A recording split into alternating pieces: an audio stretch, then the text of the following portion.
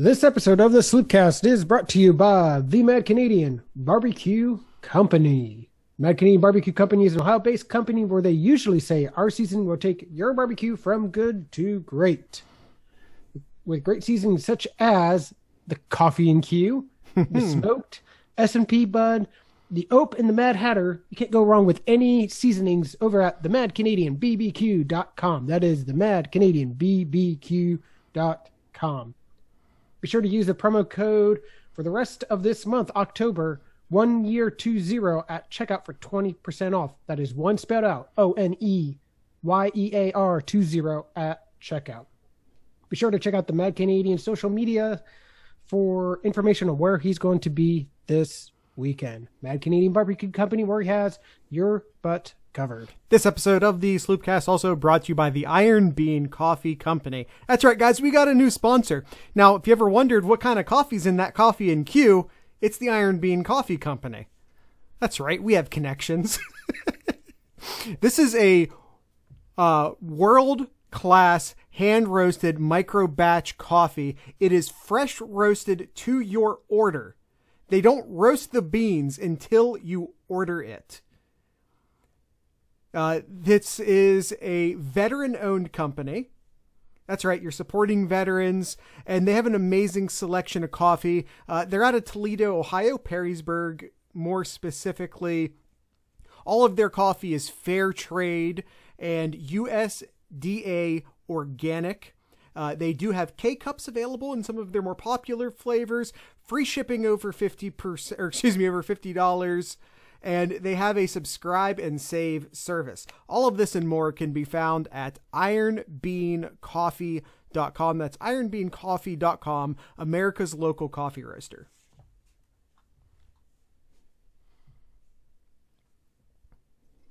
I'll drink to that.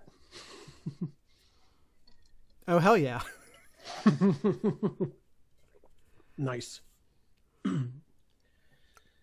Nice. We have a coffee sponsor. I've always wanted a coffee sponsor. No. Get ready, YouTubers. We are back to our Friday episodes. Normal Friday episodes. We're going to do Know Your Enemy. We're not doing a lot of the in-show. Of course, none of you guys don't get any of the in-show music here on YouTube, but we've cut out a lot of our in-show music just to simplify the editing process. But if you think Know Your Enemy has gone anywhere, you are sorely mistaken. Got to download and listen to that. We've all heard the Rage Against the Machine song 1,000 times. It's fine. All right, let's 1,001. All right, let's rejoin our audio listeners. We've got barbecue back here. You're all invited. Welcome to the SlooPcast. How are you doing today, Kyle? I am pumped. Yes. I am pumped. We are back to our normal Friday episodes. Yes. Normally. Yes. Know Your Enemy has returned. Yes, we're excited. We're going to do finally here. We're going to do the rage drop. We have a coffee sponsor now. We've always wanted a coffee sponsor. I was just telling the YouTube people in our private aside that we have with the YouTube people while everyone else is listening to the music. I'm really excited about Iron Bean Coffee. I'm super excited. We have coffee and we have barbecue, and we had our first beer sponsor this year, and the door's not closed with Wolf's Ridge. Yeah, a lot of firsts going on here. We have our first episode with the Iron Bean Coffee, and it's the first game of the year here for Ohio State. That was implied when we said we're doing our first Friday episode, our first proper Friday episode in a long time, and we're doing Know Your Enemy. I think we all know the title of this episode is literally going to be Nebraska Ohio State preview. Like, it's implied. Yes. All right, let's get into it. Yes. We have a lot to get. Oh my God, here. Yes. All right, let's jump into some Buckeye news here. We're Black Stripe updates here. We have, what do we have? 6. We have 6 players. And they're coming fast. So we have 6 as of recording. And just in time here, as 2 quarterbacks, C.J. Stroud and Jack Miller, have their black stripes removed just in time. Yeah. It's about 7:30 on October 21st, just to put that timestamp on it. Kyle, first question. You think it's a coincidence that they removed the black stripe from both of the freshman quarterbacks at the same time? Yes. Yes. Okay, follow-up question. Do you really? No. Okay. All right. And the other four here, Cody Simon, Corey Rao, for those who don't know, he's a graduate transfer from Baylor who's playing in the also great tight end position. More on that here in a little bit. Jacob James, an offensive lineman, and Ryan Watts. Yes. Lots of black stripes since we last talked to you, which for us was like 2 days ago. Mm-hmm. All right. Some other news. Next weekend, the Ohio State-Penn State game will be under lights and will be on ESPN at 7:30. It's going to be really interesting as we keep seeing mixed things from the Big Ten about how many fans can go in the stadium and this and that. There's going to be no fans in the stadium. Like, there'll be some fans in the stadium, but I believe they're like, it's not open ticket sale. It's like each player gets a few tickets for close family members. I think I think the Ohio State cap is something like 1,500. Something crazy low like that. I didn't put it in the notes. That number, it's basically nothing. Yeah, there's a lot of debate about that, but I'm just happy there's football. I'll just put it that way. I'm just happy there's football. We have too much to talk about today to get into. Yep, agreed. Any of that. Other news here. A couple more. Artificial crowd noise is allowed in the stadiums. I know that's been a big topic in other games in the past few weeks, but the Big Ten has come out and said they will provide tracks. Yeah. It will be played at a very low volume. Yeah, they're Big Ten provided tracks, so you can go ahead and just, like, there's not going to be any booze in there. Like, I think I've heard some NFL games where the refs will make a bad call, and by bad I mean goes against the home team, and they'll like play the boo track. These are all coming directly from the Big Ten. I'm going to guess the ref should have just looked up at the press box and be like, really? That's good mic work, Kyle. One other news, Haskell Garrett. We've mentioned him a number of times. Yeah. He's being ready to play and is day to day.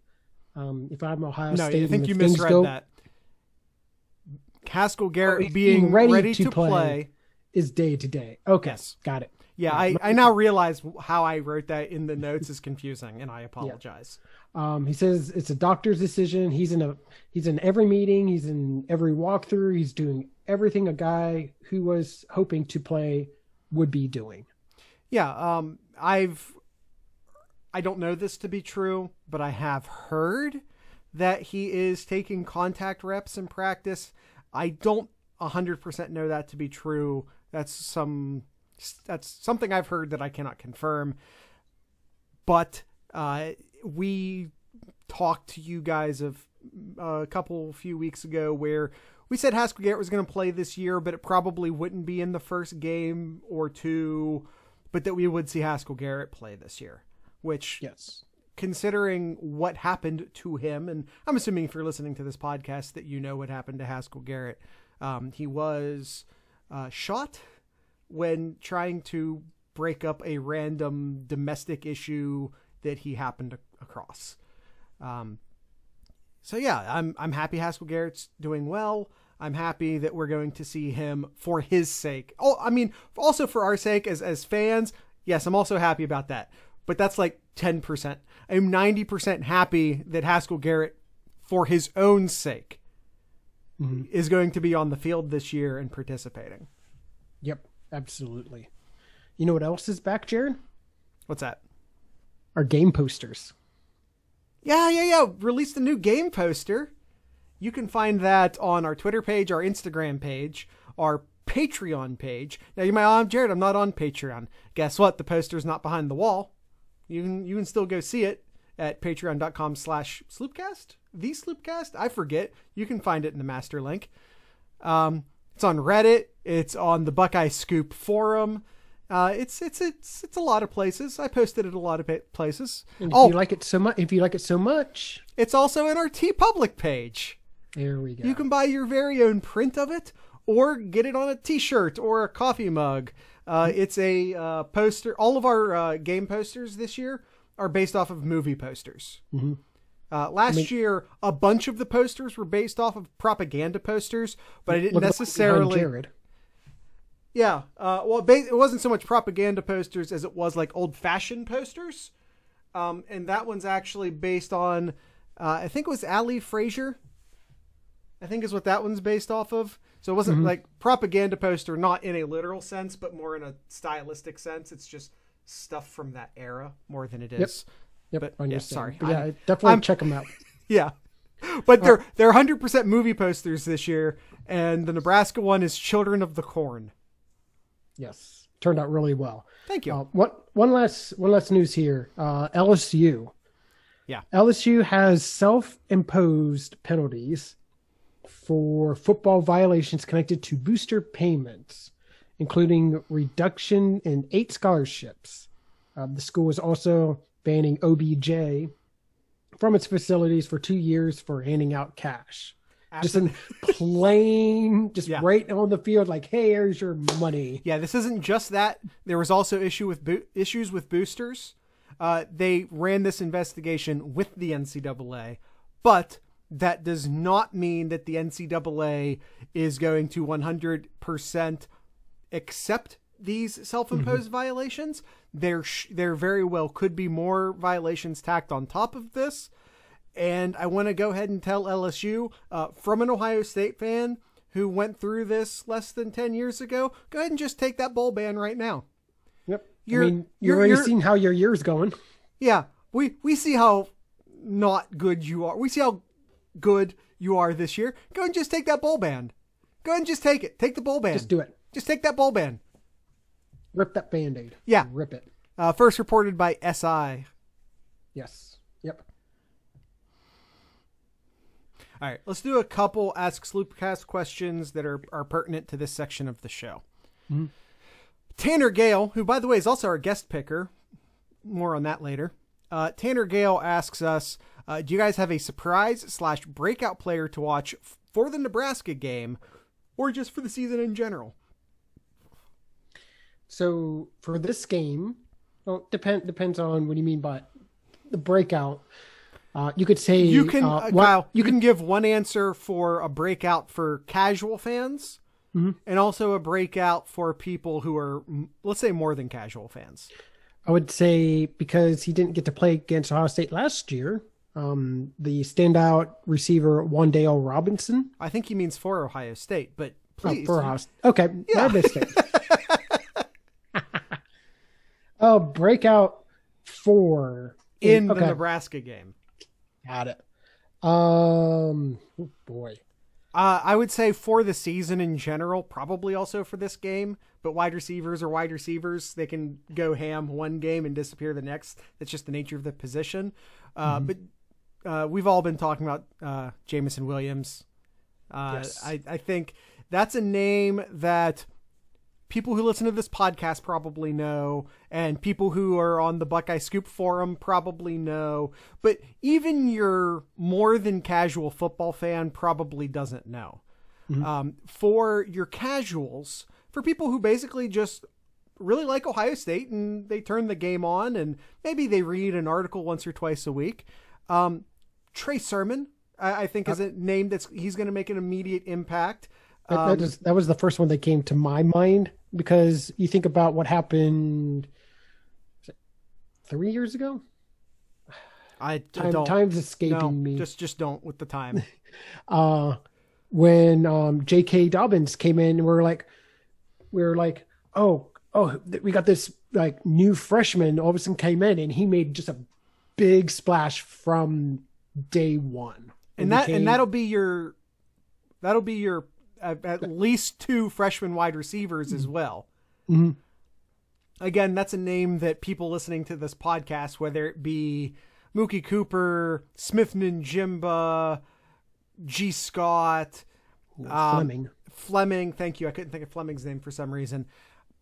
one of those guys are going to make a bunch of people, again, more casual fans, but is going to make a bunch of people just go, who's that guy? And then you, like the people who live and breathe this stuff, will then get to turn to your, I'm going to say boyfriend. I don't want to gender things. So you, the female listener of this podcast who knows all sorts of things, can turn to your boyfriend and go, that's Jackson Smith Ninjimba. No, it's pronounced Ninjimba. Come on, what are you, the SlooPcast? Mispronouncing his name? See what I mean? That's just how that works. Yes. All right. So quickly over here, some quick over-unders from Austin Formation. All right. Yes. I'm going to guess this is just for this game here. So I would hope so. Yeah. Jeremy Ruckert, over under 2.5 catches. Over. Under. I'm going to say for this game under, because of what you just said just moments ago. All of those wide receivers coming in and out there. I know it's the year of the tight end. I know it is. It's always the year of the tight end. And I've seen reports too. And it's the year of the tight end. It's always the year of the tight end until it isn't. But here's the thing. It's typically not the year of the tight end by like week 2 or 3. It's still week 1, baby. Give me the over. I saw, and I'm having a hard time finding it right now, but I did see a report about formations that used 1 and even a lot of 2 tight end sets too. And I'm like, oh, this is the year. This is the year 2020 here. That was a Buckeye Scoop Nevada nugget. Is where you saw that. That was, yes. Yeah, he said that they're using 2 tight end formations because this ain't your Urban Meyer's Ohio State anymore. We're getting at least a dash of Kevin Warren on this now. Excuse me. Oh my God. I committed the sin. Kevin Wilson. I'm sorry, Kevin Wilson. I'm sorry. We love Kevin Wilson. We fire Kevin Warren. All right. Yes. Hashtag. Justin Fields, over under 20.5 pass attempts. Over. I think the only way this is under is if this game is over by halftime. I think the only way he stays under 20 is if he makes less than 2 or 3 pass attempts in the second half. Is about the only way that stays under 20. So a lot of that just depends upon how many yards per pass he's going to get. And a lot of that just depends upon how well the defense plays, stuff like that. Yes, I'm going to give you a little bit of stats real quick here. Number of games Justin Fields had this right here, under 20.5 pass attempts. How many games last year? Oh, we don't have time to do a big guessing game. You just just this one here. 20.5. How many games did he have last year? Under 0, 1. Okay, that was against Rutgers. Okay, fair enough. You know what? Right. Kyle convinced me. Over. All right. Ohio State total points over under 49.5. A little bit of a sneak peek to the SlooPicks later. I have Ohio State scoring 49. So great job. I'm going to go ahead and go over. I'm going to go over as well. But that's a perfect number. Ohio State defensive turnovers over under 2.5. Now remember last year, Ohio State did a really good job against Nebraska early on with early turnovers and really set the tone. I think it was like 3 turnovers in like the first quarter, maybe like first quarter and a half, something like that. They had 3 turnovers and really set the tone at. So good job on that number there. Again, 2.5. I'm going to say under because I think Nebraska is going to learn from their mistake last year and try to not to be cute with the ball. And they saw what happened last year when they turned the ball over. I think almost every single time they turned the ball over, it led to Ohio State points. Yeah. Martinez is a year older and Dedrick Mills is a year older. I think that they have really good experience along the offensive line. I don't see this being a mistake-prone Nebraska. I'm going to go under. 3 turnovers is a lot. So I'm going to go under. I think a lot of that just depends upon Martin. I mean, obviously, it always depends upon the quarterback, so that's a stupid thing to say. But Yep. I'm gonna go under. But it's a good question. All right, over under 1.5 total punts for Chrisman. I'm going to say over. 1.5 for the first team. Well, that's different, but 1.5 for the game, over.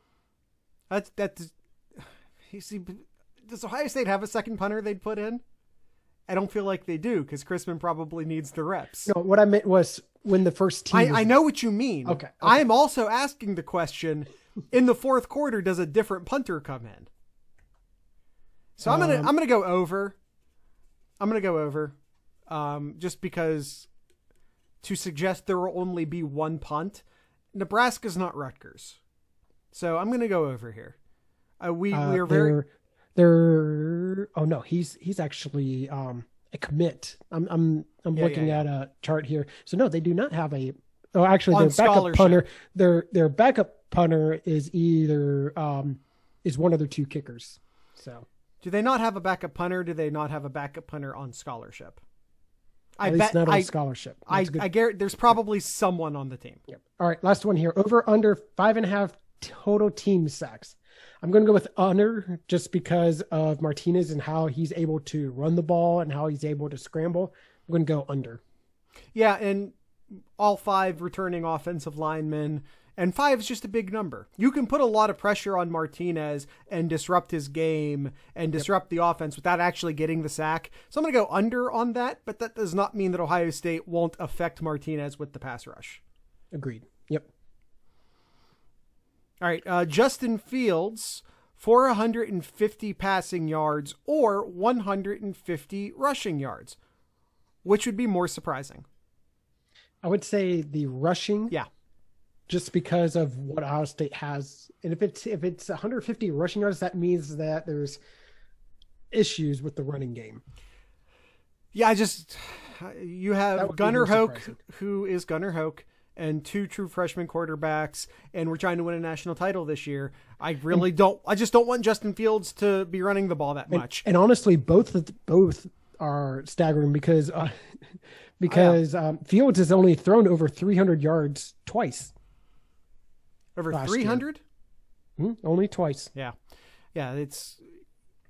You can't expect them to have, I mean, both would be surprising, as Kyle just said, but yep. I just don't want Justin Fields to be running the ball the number, unless he breaks a 99 yarder and a 51 yarder. I don't want Justin Fields having 150 yards rushing the ball.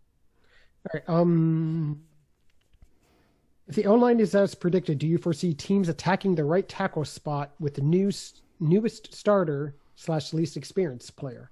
And what schematic things can Ohio State do to cover for that player until they get up to speed? Well, adding a tight end always helps.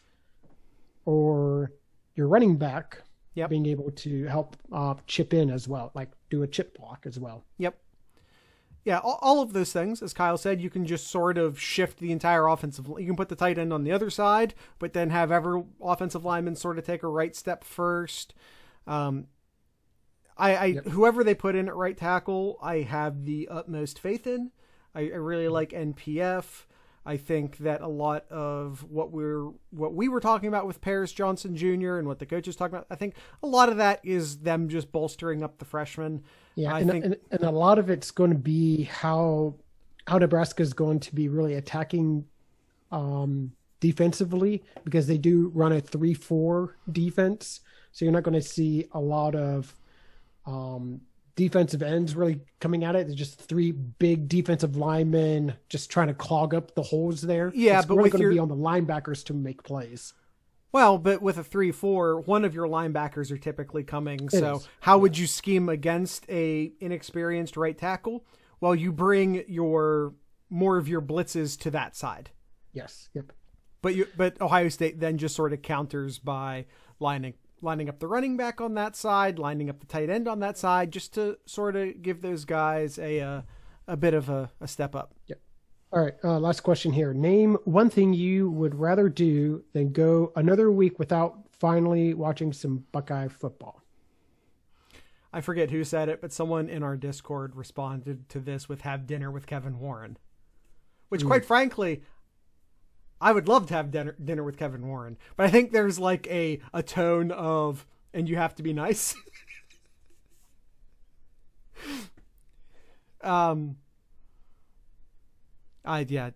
Just let's play some football. Yes. Let's just play some football. All right, Kyle. We're about to do the SlooPicks. Let's hear from one of our sponsors first. Do you want to go or should I go? Let's let our new friend over at the Iron Bean Coffee Company go at it. Yeah, the Iron Bean Coffee Company. Iron Bean Coffee Company is a premium small batch roast to order veteran owned company. You're supporting veterans with the purchase of your coffee. Now, you might go there and you might see that the prices are a tad higher than maybe you're used to paying for coffee. But let me let you know, one, it's a full pound. A lot of places sell you a quote unquote pound of coffee and it's actually 12 ounces. This is a full pound. They're fair trade certified and USDA organic coffee beans. They import directly from Colombia, Brazil, Uganda, Honduras, Peru, and Ethiopia.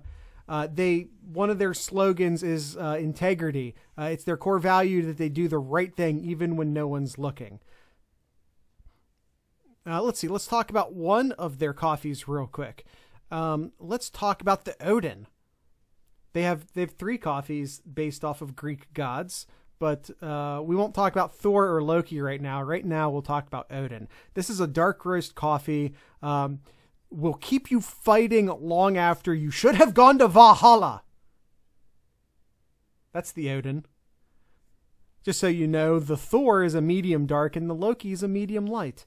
That's just one of a bunch of different great coffees over at ironbeancoffee.com. ironbeancoffee.com. America's local coffee roaster. All right, let's go ahead and go into our SlooPicks here, Jared. Let's go into the SlooPicks. All right, first game we have here, Jared, is Oklahoma taking on TCU. Oklahoma is a 7.5 point favorite. I have a really hard time figuring out who the hell Oklahoma is right now. And ultimately, they're a team that can't play defense. I think that's the one thing we really do know about Oklahoma. So I think what I want to do here is just sort of take the points and walk away. Mm-hmm. So TCU at 7.5. I'm going to take TCU at 7.5, I think. Had it been 3, 4, 5, then probably go with Oklahoma. You get me over that touchdown mark, especially in a game that, because it's a Big 12 game played at noon, could very well be a triple overtime game. Let me go ahead and just let's take that 7.5 point buffer and walk away. So I'm gonna go TCU. I agree. Yeah, I'm going to pick TCU as well. I just don't trust Oklahoma's defense, and TCU. I know on record they're showing 1-2. But both of their games, they lost closely. But, yeah, 7.5 is quite a bit for what I think is going to be a close game as well. So, yeah, I'll pick the Horned Frogs here. All right, Kyle. Next up, we have Iowa State going to Oklahoma State. Let's hear from Tanner. Darn Let's it. hear from Tanner. I always do that. All right, Tanner says here, TCU has played 3 close Big 12 games against 2 opponents who are playing on a similar level as Oklahoma. That is with Kansas State and Texas, and a quality Iowa State team. Plus, after watching Oklahoma versus Texas, I feel like Oklahoma is actively trying to lose games this year. I trust TCU to at least keep it close. I'll take TCU to cover. All right, we are all in agreement. Spot on. All right, what do we got next, Jared? Iowa State going to Oklahoma State. Iowa State's 3-1. Oklahoma's 3-0. Oklahoma's had a few games shit canned. Let's see. This is being played at 3:30, and Iowa State, Kyle, is a 3.5 point favorite. This one's tough because I have Iowa State to being in contention, be right there for the Big 12 Yeah. title and all that. But you picked Iowa State to go to the Big 12 championship game. Yeah. But I don't know, just something about Oklahoma State. I think they learned from week 1. Yeah. And I think they'll show up better, and I think they'll cover here. Fair enough. I like Iowa State.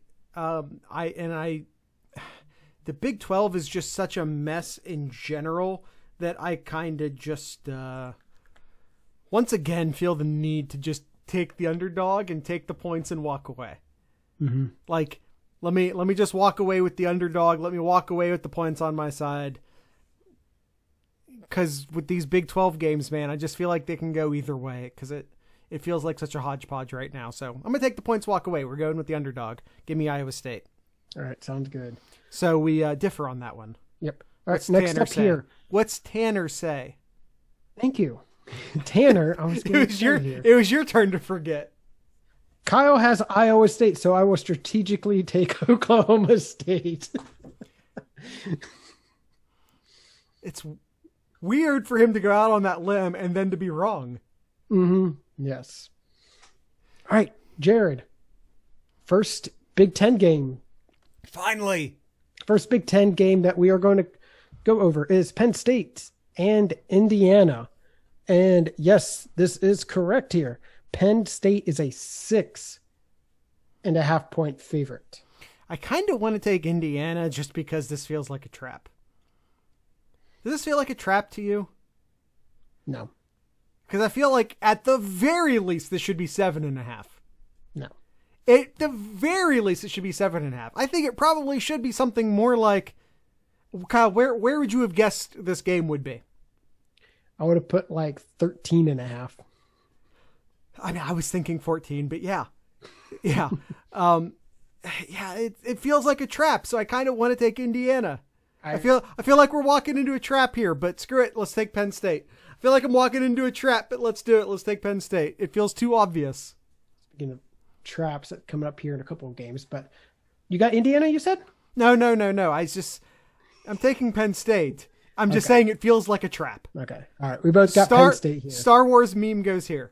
All right. Penn State, Tanner says here, no Micah Parsons for the Nittany Lions. Nope. Could spell trouble for that defense against a talented Michael Penix Jr. Oh, okay. Furthermore, how much deeper does it go than Penix?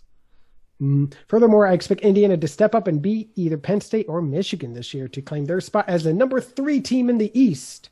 Ooh. He has Indiana to cover. Okay. You know what? I'm telling you, Penn State, this game feels like a trap. So respect, Tanner. Respect. Yeah, I mean, Tanner's beating us both so far. So where we don't have room to talk. Yes, exactly. All right. Next up here we have this one for you Ohio State fans. Might want to cover your ears here for these teams. It's Iowa and Purdue. Yeah. Iowa is a 3.5 point favorite. Who do you have here, Jared? These two teams feel like a lot of unknowns to me. Purdue lost some players, then they got their players back. Players who opted out and opted back in. Most notably, how am I going to blank on his name? I can only think of Rondale Moore. I got there. I can only think of Wan'Dale Robinson because I'm so Nebraska focused right now. But Rondale Moore,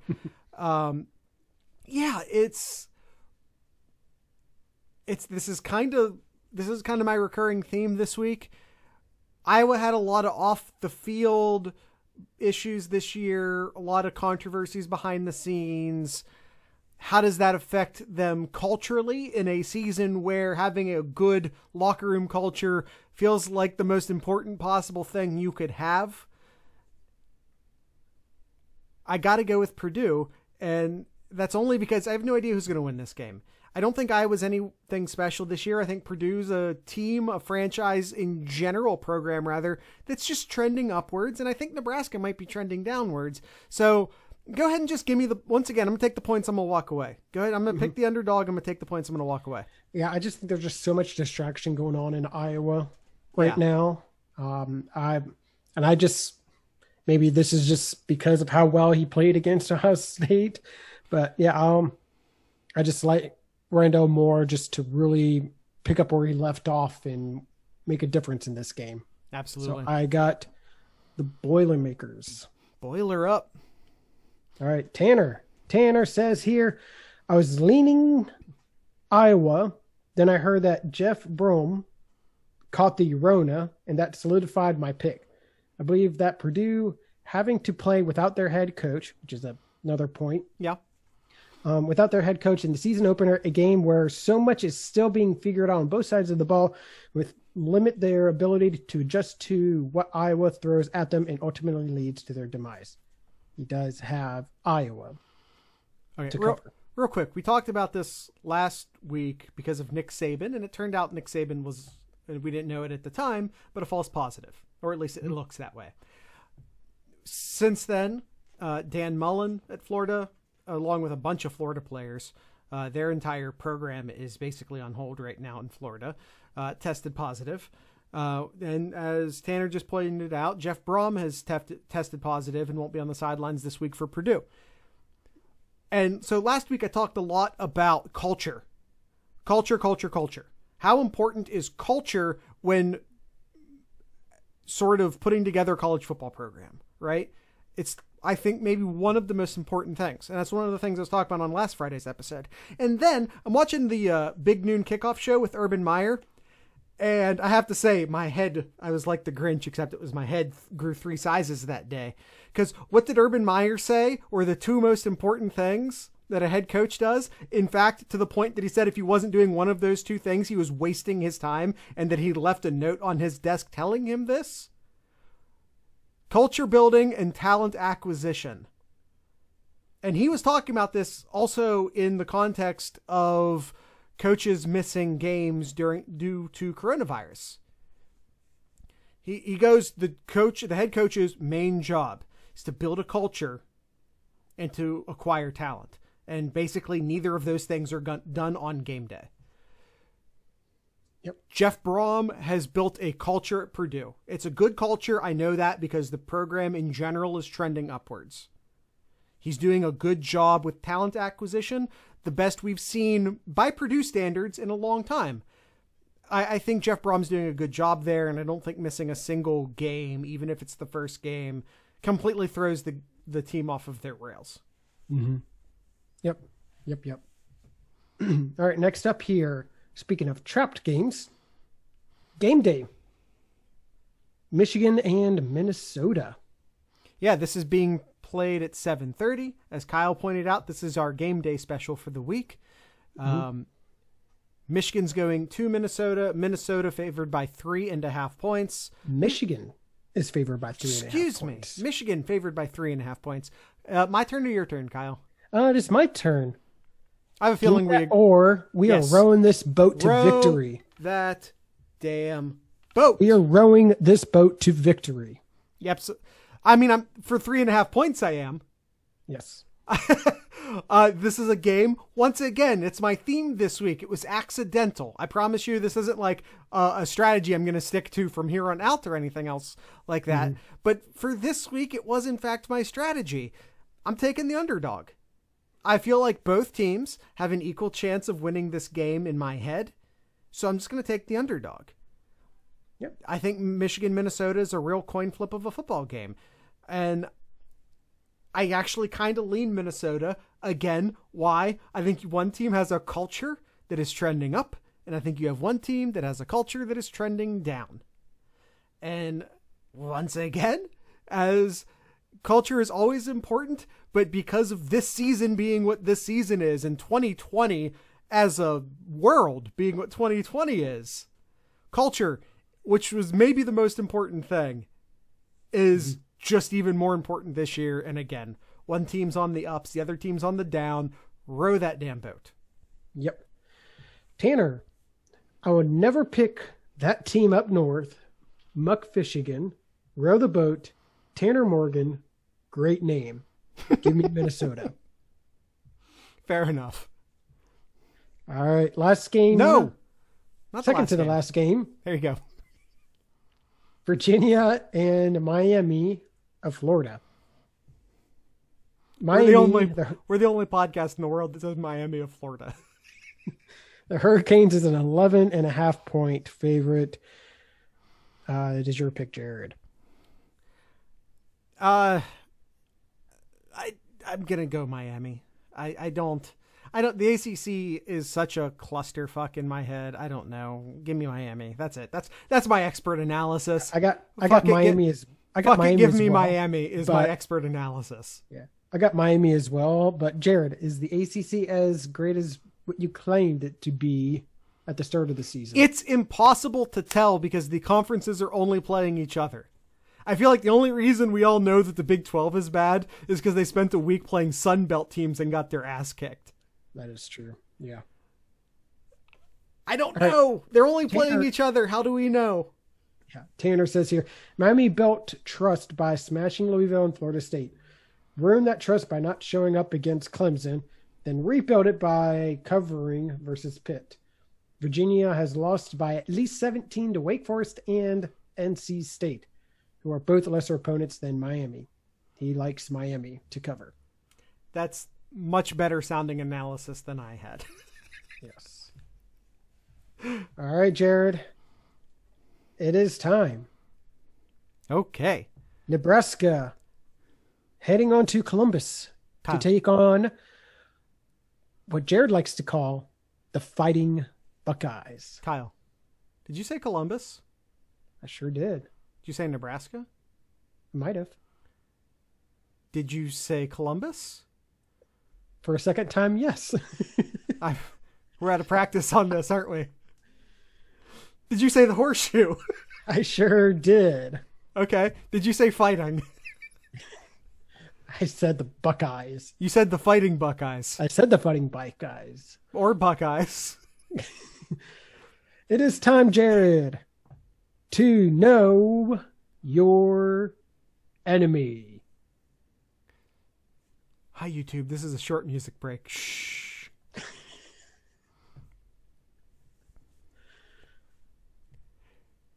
Know your enemy. The Nebraska Cornhuskers. Kyle, we're going to get to know our enemy, but first, do we want to get to know our sponsor, the Mad Canadian Barbecue Company? Yes, the Mad Canadian. Mad Canadian has been a good friend of ours for the past year, sponsoring the SlooPcast here, and he's celebrating a 1-year anniversary by giving out a 20% off promo code by using the code 1year20, one spelled out ONEYEAR 20 at checkout for 20% off for the entire month of October. If you're missing this in October, you can still use SlooPcast 10 at checkout. Mad Canadian, what have we not said about the Mad Canadian? We've said just about everything in the past year here about how he's mad as a hatter. He has all these different seasonings. He sends me angry emails. He sends you angry emails, messages. You shouldn't tug on his beard and all of this stuff. Some of the other great seasonings. Guys, look me straight in the eyes. Straight in the eyes. Straight in the eyes. Don't tug on his beard. You're making me cough, Jared. Mad Canadian, great seasonings. Mention a few at the beginning of the show. Name a few other ones. The Brits Blend, the Savory, Kerry Steak, and the Old Fashioned. Just a few of the great seasonings on over at the MadCanadianBBQ.com. That is the MadCanadianBBQ.com. You got to be sure to check out all the social medias of the Mad Canadian to check out where he is heading next. Mad Canadian Barbecue Company, where he has your butt covered. All right, Kyle, back to the Cornhuskers. Yes. It is time to know our enemy.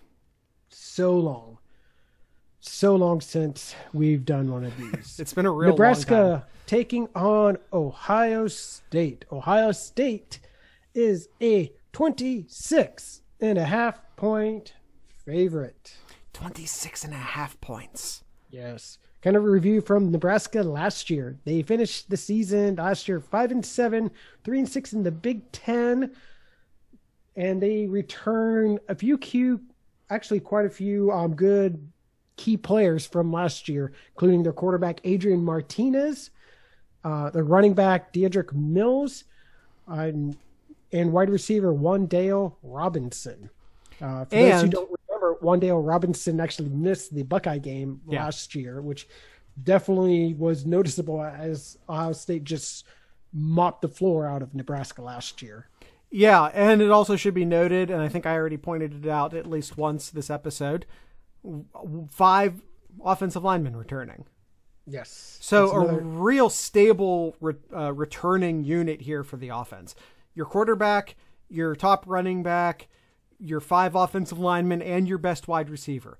Of course, if you're Nebraska, you want to see Wandale Robinson stay a bit healthier this year, but he's a true sophomore. You can't hold 1 year of injuries against the guy per se.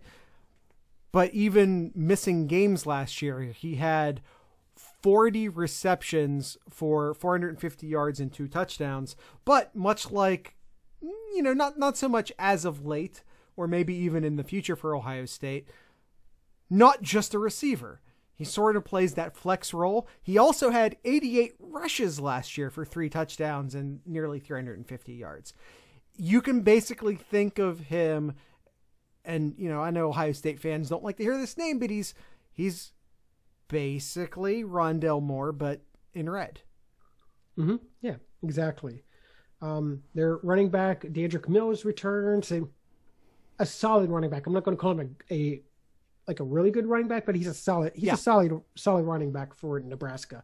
Probably the key thing for Nebraska is they add in a JUCO wide receiver, Omar Manning, big wide receiver. Ohio State's really going to have to watch out. 6'4", 225-pound wide receiver. He was an All-American last year in, I forget what exactly the division's called. But well, it's a junior college. It was Kilgore College, I believe. Yes. Yep. Yeah. He had 34 receptions, 727, and 6 touchdowns last year as a sophomore.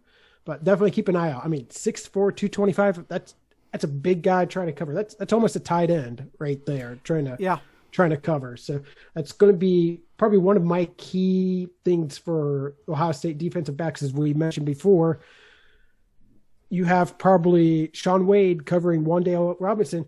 Who's going to cover? Well, who's going to cover him there? I think it'll be interesting to see who they match up against whom, because Wandale's a slot guy. He's their favorite guy. He's kind of like KJ Hill. He's not like a quote unquote number 1 receiver type, because he's a slot guy. Same thing if you think of like Curtis Samuel. Not like the wide receiver, but still a guy who catches a ton of balls. Mm-hmm. So that's interesting. Will Ohio State try and go best on best, including moving Shaun Wade potentially with Wandale Robinson, which could in fact move him into the slot? Yep. Which is, Shaun Wade came back specifically not to play the slot this year. That was one of his main motivations for coming back. Yeah. All right. Just some other names to keep an eye out on the defensive side. Returning players. Linebacker Colin Miller was a very solid inside linebacker for Nebraska last year. He had nearly 70 tackles and 5.5 tackles for loss last year. One of their better defensive backs to return, Cam Taylor, who had nearly 50 tackles and a pair of interceptions last year. And keeping an eye on the big slobs on their defensive side, Ben Still and their nose tackle, Damian Daniels. Just a couple of names to keep an eye out for. Yeah, that being said, unlike the offense, which feels like a very stable group of returning veterans, the defense, not so much. Thayer Munford said in some press availability this week that he specifically pointed out that one of the challenges they're going to have with the Nebraska defense is not knowing who's going to start or play.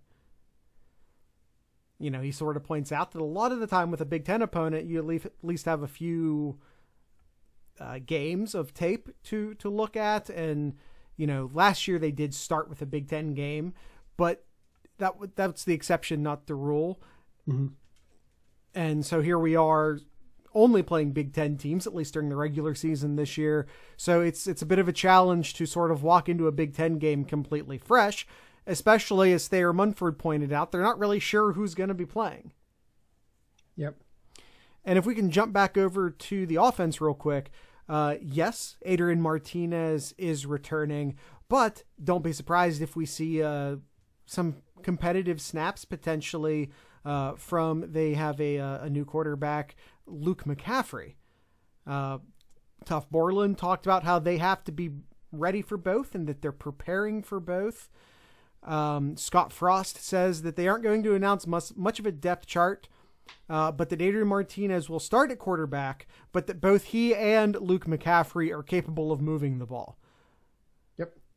So we're gonna potentially, it's one of the interesting things to keep an eye on. It's one of those unknowns. It's a known unknown.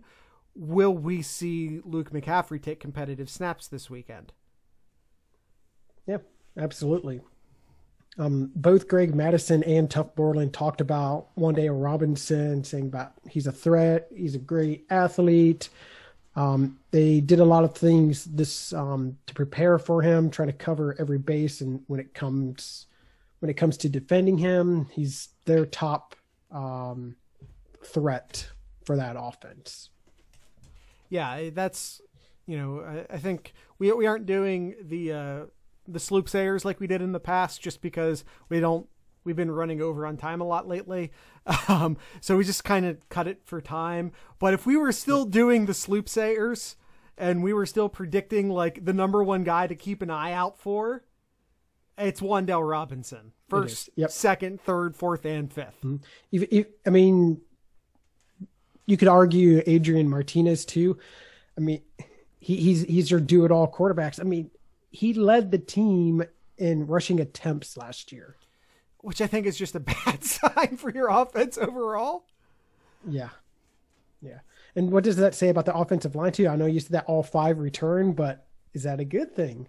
Is that a bad thing? I mean, good thing chemistry wise, but I don't know. We'll see. I think we'll see. Another quote from Scott Frost in regards to their quarterback. He says, I think we have our 2 first string quarterbacks. I think that's an interesting way to frame that. He doesn't say we have our 2 deep. He says, I think we have our 2 first string quarterbacks. You could easily count that as we don't have a quarterback. Wow, I wasn't going there. I was going to say you could easily interpret that in one of 2 ways. Now, if we took it as complete face value, he's saying he has a 1A and a 1B. Mm-hmm. He could have meant we have a clear number 1 and a clear number 2. That's not what he said, but he could have meant that. But then he does go on to say that there isn't a lot of separation, and kind of implied that the experience is the only reason that Adrian Martinez is going to start. Again, he didn't specifically say that was the only reason, but that's kind of the implication if you parse the words. So I interpret that as potentially meaning, and maybe their expectations are in line for what they can expect to happen against Ohio State. But if we don't see Adrian Martinez move the ball or run the offense in a manner that Scott Frost wants to see, that we could very well see Luke McCaffrey come in. Mm-hmm. Remember, I mean, it was almost 10 years ago when Ohio State played Nebraska. I think it was the first time they faced each other as Big Ten opponents, I believe. That was the lost season in 2011. Mm-hmm. And that was the game Ohio State lost. We have 2 quarterbacks, but really didn't. Kyle, I, like the rest of Buckeye Nation, have retained no memories from that season. Except the Wisconsin game. We all remember the Wisconsin game. Mm-hmm. Only because of Braxton Miller. Everything else from that season, flushed. Yes. Flushed. All right. Anything else about this team? Anything else about this Nebraska team that our listeners should know about? It's hard to go as in-depth on this as we'd like to, simply because it's the first game of the season. We haven't seen Nebraska yet. I just want to say, I want to take this as an opportunity once again. if they're maybe, I know we acquired a lot of Cornhusker followers on Twitter over this tumultuous offseason, that I once again just want to thank Cornhusker Nation. If not for Ohio State and if not for Nebraska, both, your lawyers, your parents, your players, your coaches, your administrators, along with all of that, but over here as well, I don't think Ohio State and Nebraska or anyone else in the Big Ten are playing this weekend, nor are they playing this calendar year. So this is just me sincerely talking to any Nebraska fans or podcasts or whoever might be listening in this week. Thank you. And also, I'm sorry, because I think we're going to crush you. So I'm sorry for what's about to happen, but thank you. With all sincerity, thank you. We do have to pick this game, though. I know we normally have this. And do a final score. Yep. Our Sloop, since we don't have the Sloop sayers here, 26.5 is the over-under for this game. I have Ohio State to cover. And my point total is 66. Well, we're not doing that. You have to do a final score, Kyle. Oh, final score. That's right. Let's see, a total of 66. So let's do Ohio State. Let's do Ohio State 52, Cornhuskers 14.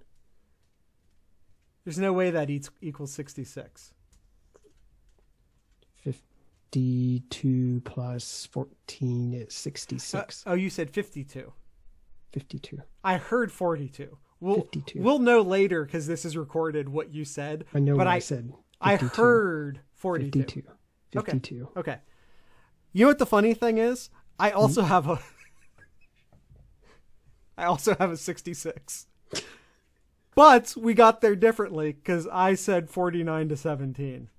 Okay. Which is a point differential of 32, which means I'm going with Ohio State. All right. Tanner says, it's fun making new friends, right? But you know what's more fun? Winning a national championship, and that road starts here.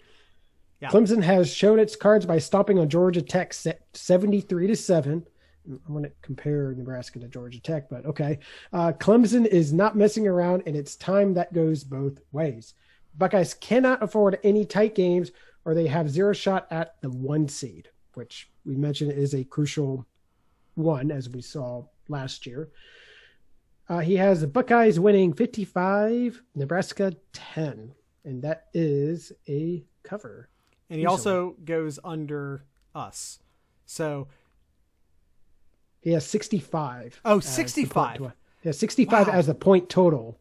He has Buckeyes 55, okay. Nebraska 10. I did hear that right. So he's on, but my point is that he's just under us. Yes. So if it comes down to a tiebreaker, no one's got a t-shirt off of us yet. And he's already claimed he wants a DBU shirt. He's already put the order in. He's confident. He wants one of our Buckeye Sloopcast DBU shirts. But yeah, he's just under us. So from a Price is Right standpoint, although not, you know what I mean. It's a great strategy. It's after the fact, so it's incidental. But that's still fun nonetheless. It is, all right. Yes. Let's see. What else? I had something. Oh yeah. So about Tanner said something about making friends and all that. I just want to say, friendships last a lifetime, but national titles last longer than that. Sure. They don't put dates up in Ohio Stadium for friendship. That's all I'm saying. You know, just a quick question here, Jared. Because I know Fox did this against the Oklahoma-Texas game. They said, hey, what do you want our choice camera to be? Their choices here. I just want your thoughts here. Do you want their choice camera to look over Ohio State offense, Ohio State defense, all Nebraska, or the trenches? Trenches. No. I honestly would love it, and I know I'm the only person on the planet who wants this because they kind of played around with it a couple years. ESPN, I believe, did in an Ohio State game a couple years ago, where they were like doing a camera from like way up under a scoreboard, and it was basically like a real zoomed out Madden view, and everyone was bitching even though it was in junk time anyway. I would love that.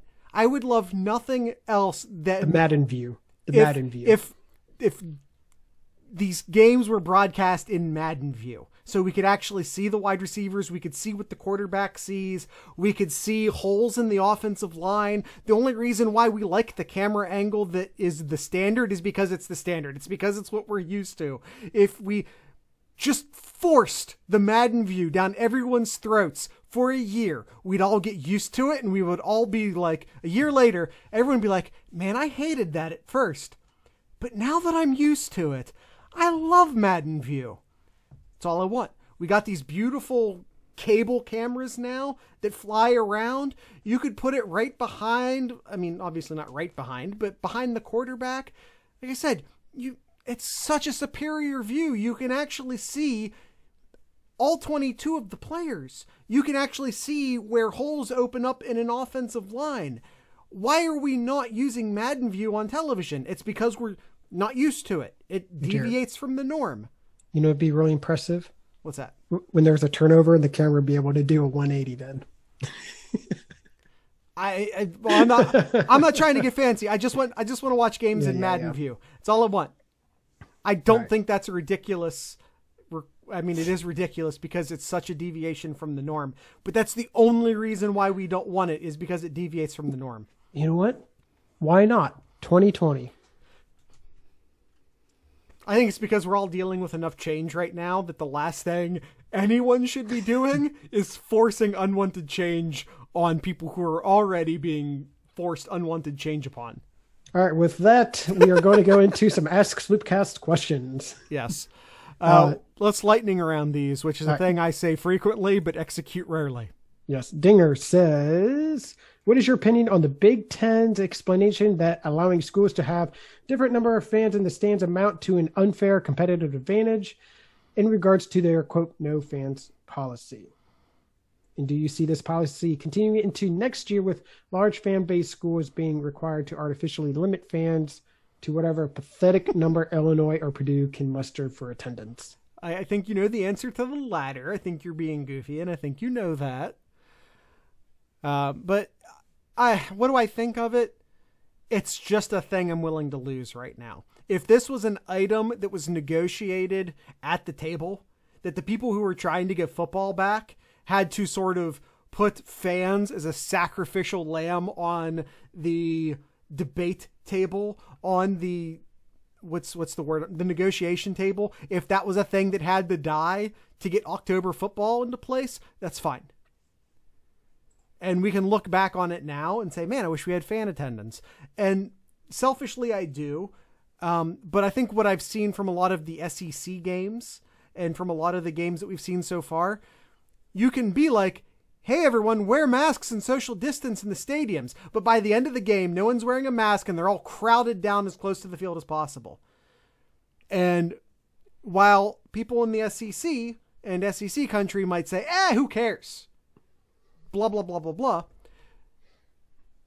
You know who isn't going to say, who cares? The Big Ten presidents, the Big Ten, when any chance Ohio State fans could have had of actually watching games in the shoe this year, I think have been basically ruined by some of the things we've seen down in SEC country, where Texas A&M said they had like 35,000 fans in there, but it was clearly like half of the stadium and no one's wearing masks. And like I said, by the end of the game, everyone's crowding down and they're not respecting the social distance thing. I think a lot of Big Ten officials and a lot of Kevin Warrens and a lot of school presidents saw all that happening. And I think that when they saw that happening, they said, well, that's not going to be us because we're the Big Ten. I know you said Kevin Warren, but it almost sounded like you about said Karen Warren. I'm not going there, Kyle. We're already over. I'm not going there. I just wanted a reaction. That's all. Okay. Win-loss prediction for each of the Big Ten teams, assuming all 9 games are played. Man, that's a lot for us already being over. Didn't we cover this a few weeks ago? I thought we went through the Big Ten teams. Maybe. I don't think we did all of them. No, we didn't. All right, let me pull up. Yeah, by the way, just fair warning, these aren't going to make mathematical sense. We're just going to lightning round these, okay? All right, so 9 games. 9 games. 9 games. All right, Indiana. 3 and 6. Okay. Maryland. 1 and 8. Oof. 1 and 8. Oof. Sparty. It might be better than that, but I'm not looking at their schedule. I'm making this up off the top of my head.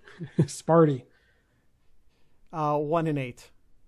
I was going to say like 3 and 6. I told you this isn't going to make mathematical sense. I'm just doing this off the top of my head. Michigan. 5 and 4. That's what I was thinking. 5 and 4. Penn State. 8 and 1. Rutgers. 0 and 9. Buckeyes. Maybe 1 and 8. Maybe 1 and 8. I'll Buckeyes. say 1 and 8. Buckeyes. 9 and 0, baby. All right. Illinois. Do I want to give them 2 wins or do I want to give them 3 wins? What are you feeling? 1. So we'll go 2. 2 and 7. Iowa. 4 and 5. Sounds about right. Minnesota. 6 and 3. I was going to go 7 and 2. Off the top of my head, man, I'm not. If you actually gave me time to think about this, these might be different. But I'm just doing it off the top of my head. All right. Cornhuskers. Our good friends. Didn't Minnesota have a pretty favorable cross-division draw? Well, other than playing Michigan first, Didn't they? Yeah, they play Maryland And Michigan. Isn't there 3 cross? Oh, but the third, we don't know what the third cross is. Yes, correct. Okay. Yeah. Okay. Cornhuskers. 5 and 4, 4 and 5. Which one? I was gonna go with 4 and 5. All right, we'll go 4 and 5. Wildcats. 3 and 6. I was gonna go 2 and 7. Eh. Boilermakers. 4 and 5. I'm thinking 4 and 5 as well. Maybe, yeah. And the Badgers. 7 and 2. Yep. Going to 7 and 2 as well. Man, I'd love to revisit this, but actually put thought into it. Actually look at the schedules and yeah. But oh well. All right, that's it. That is all the questions. That is Know Your Enemy. That is. We finished Know Your Enemy a long time ago. We did, but that is our first pregame coverage for the Ohio State 2020 season. False. We have one more thing to do. Our good friend Stuart _E4 US Vet, who's now a Patreon, by the way, a patron via Patreon. You have me doing it now, Kyle. You're welcome. And longtime listeners of the show know that Kyle and I are terrible at pronouncing people's names. Stuart has sent us some Nebraska. I was supposed to do this in Know Your Enemy, but I forgot. So I'm doing it now. We'll do this in Know Your Enemy in the future. So I'm going to try and pronounce some of these names for Nebraska and mess them all up, but you guys can laugh at me, and that's fun. All right. So Jared's going to pronounce these. All right. You ready? Yeah. All right. First one here under the strong safety. Number 8, Deontay Williams. I think you nailed that one. Nice. All right. Also, the one right next to that one. Another strong safety, number 26. I think that's Noah, which it's not spelled with an H like we're used to seeing Noah, but I'm going to go ahead and still say that's Noah. It might just be no. Sort of the 2 vowels go walking thing. Pola Gates. I'm going to go Noah Pola Gates. Yep. Might just be no Pola Gates. All right. All right. The free safety. A lot of interesting safety names. All right. Number 9, Markel Dismuke. Dismuke? Yeah, probably with a long U. Yeah, it's definitely a long U. I think if anything, I'm messing up the first vowel, the I in between the D and the S. Might be Desmuke. I think it's Dismuke. Okay. But, all right. The punter, which I've seen the numbers change, 90 or 99, but either way, the punter. William Pristup. Pristup. Oh yeah, there's a Y in there. There's a Y in there. I'm trying to pretend that Y isn't there, but it's there. That's tough. If that Y and the Z were swapped. Exactly. That's how I pronounced it the first time, and I swapped those two letters because that's the only way I can make it make sense. It's P-R-Z-Y-S-T-U-P. So and I want to do Pristup, but that's Pristup. That's 3 consonants in a row, which really shouldn't be possible. Not in English anyway, and this name is obviously not English. Yeah. All right, next.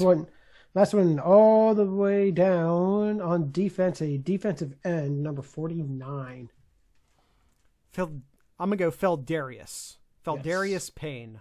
Feldarius Payne. I like it. All right, Kyle. Now, that's the end of the show. All right. You know what? I think we did okay on that. I think so too. Nebraska does not have a lot of, I don't want to say crazy names. That's disrespectful, but I'll say difficult names. Difficult names for a pair of white boys from Ohio. You can't pronounce names? Oh, who are notoriously bad at pronouncing names. I think we did okay on that. It's the punter really threw us, but that's okay. Mm-hmm. All right. Want to encourage everyone, check out your t-shirt stores, both at 7071 and at SlooPcast. You can find those on your TeePublic pages. If you're looking for links to those stores, you can find it underneath the master link. Underneath that master link, you can also find links to our Patreon. We picked up 2 new Patreons since the last time we talked to you, and we're incredibly thankful for that. In honor of week 1, game week, Big Ten week 1, can we get 1 new Patreon? That's it. If you're on the verge, if you're on the edge of maybe I'll sign up, maybe I won't. Well, it's game week. Let's celebrate it. And I'm telling you right now, for the rest of October, Mad Canadian has a promo code that dwarfs the one that we're telling you publicly that he's giving to the members of our Discord. So if you're in our Discord, which you can only access via the Patreon, you sign up for Patreon, I send you a Discord link, you get into the Discord, there's an even better promo code. That's all I'm saying. I'm not telling you for how much. I'm just saying it lasts for October, and it's better than the 20% we're currently offering publicly. That's all I'm saying. So if you think about it, yeah, well, save money. Potentially. Maybe. Potentially, maybe. So, like I said, if you're on the edge, if you were like maybe just about to do it, I just want 1 new one this weekend. That's it. Just 1 new one. You can get access to basically everything for as little as $3 a month. And this is the official SlooPcast tee. It's sort of a tasteful logo just right here on the breast pocket. We're both wearing Buckeye scoop gear this episode. Not on purpose. No, we didn't coordinate it. No, yeah, I think that by not on purpose, yes. Kyle means we didn't coordinate it. No, I was just having a bad hair day. I'm wearing the hat. That's all that was. My hair is getting a little long, and my hair looks fine in the morning, but towards the evening, it doesn't look as good. So yeah, so haircut. Yeah. By the way, I'm not sure what Buckeye Scoop does or doesn't currently have on sale, but you can check all that out. I just talk to the people on the message board. They'll let you know. Yes. But all of our other links, links to our YouTube, links to our Apple Podcast page, links to our Spotify podcast page, links to our t-shirt stores, both for SlooPcast and for 7071, which isn't podcast gear. It's just sort of like general, yay, Ohio sort of stuff, including like a bunch of stuff for smaller cities like Canton and Youngstown and Perrysburg and a bunch of places. And of course we'll have links to Mad Canadian and Iron Bean Coffee underneath the master link as well. And Kyle, that's all the shilling I feel like doing. Do you have anything in Kyle's corner? Nothing in terms of the college football, but I will give a shout out to my hometown. Yeah. Columbus Grove. Best of luck to them as they move on to their second week of the Division VI Ohio high school football playoffs. Is it possible that your Columbus Grove and the Mad Canadians carry, I assume Cary High School, I'm just going to assume that it's Cary High School, they could meet here in a couple weeks potentially? They technically could. They play some tough teams to get there, but there's... Listen, if it happens, if it happens, and we don't know that it will, if it happens, we're going to have to like coordinate something between you and the Mad Canadian where like you put up a t-shirt and he puts up some spices. Like there has to be a bet.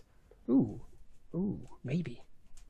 Now again, we're several weeks away from that and both teams have a lot of tough games ahead of them. So that might not happen, but if it does, I think we need to do a bet. That's all I'm saying. Mm-hmm.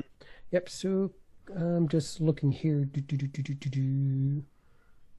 Trying to find where it's at because they keep moving this. I apologize. I should have had this well ahead of time here. Darn Ohio high school keeps changing like the seedings and all that too. Here we go. Columbus Grove plays Defiance Tenora. That's who they play. Defiance Tenora and Cary.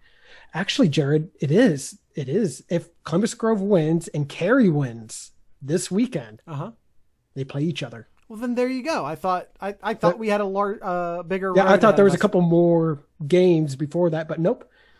Cary plays Archbold. All right, who's the number 1 seed? So we'll know by next episode if they'll be playing each other, and we should be able to work out something. Yes. Okay. So everyone cheer for Cary and Columbus Grove this weekend in Division VI Ohio high school football. Yes. All right. And I think that's it for Kyle's Corner. That is it. All righty then. What else do we have? Kyle, stall for me while I look up music. Oh boy. Well, the football games, actually both of them, Cary and Columbus Grove, both play at 7 p.m. on Saturday. So you can watch some Ohio State football. And then if you're lucky enough, you can stream those football games. Awesome. Tonight's ending music will be brought to you by a band called Narrow Arrow. They're sort of a mathy rock band, so you can check out Narrow Arrow at the end of today's show. You can check the show notes to find out what the name of the song is. I typically include some links there so you can find some more info on the band if you are interested. And as always, I'd like to encourage everyone to drink local beer, listen to local music, and of course support your local podcasters. Once again, this is Narrow Arrow.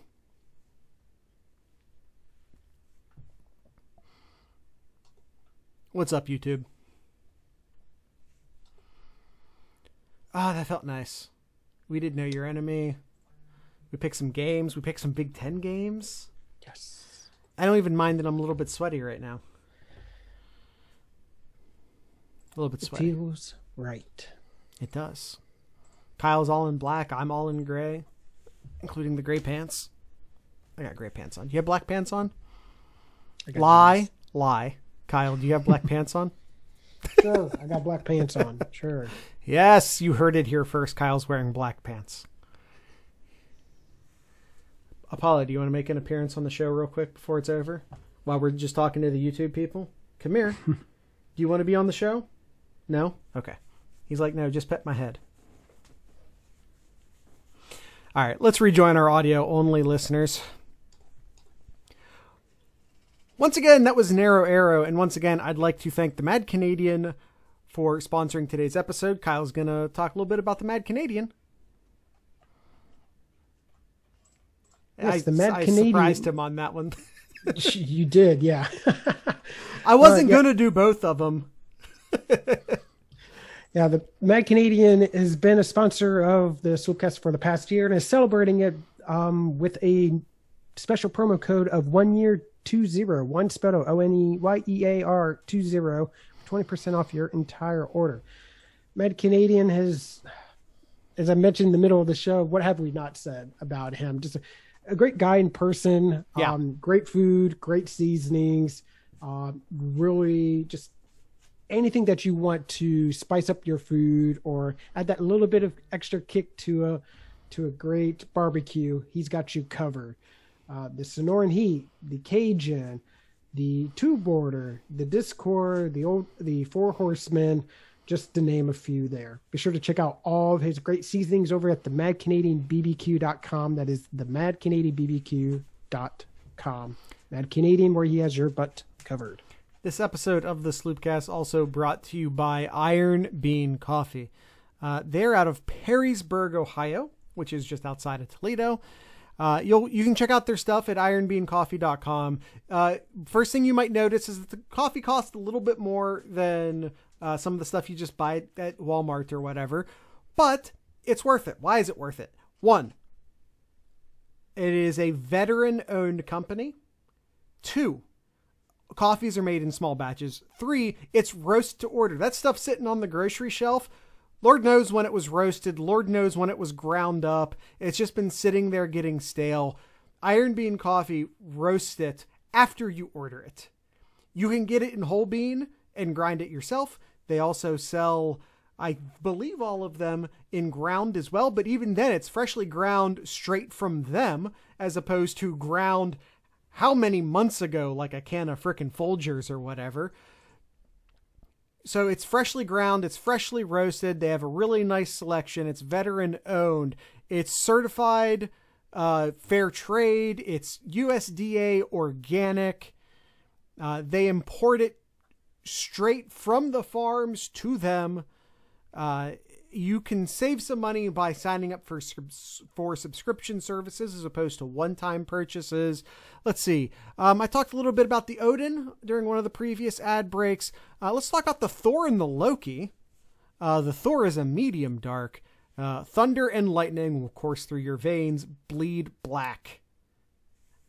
And for the Loki, this wet process blend is higher in caffeine, lower in acidity, rich tasting, and filled with fragrance. Citrus and floral are the dominant taste in this blend. Again, that's the Loki. They have a bunch of great selections. If you're looking for more of a flavored coffee as opposed to a traditional roast, they do have flavored coffees. They have Mom's Carrot Cake. They have the intense blueberry and the mint chocolate chip flavored coffees. So you can check those out as well.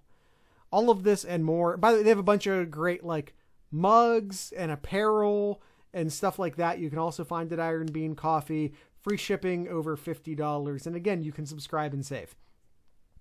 All of that more can be found at ironbeancoffee.com, America's local coffee roaster.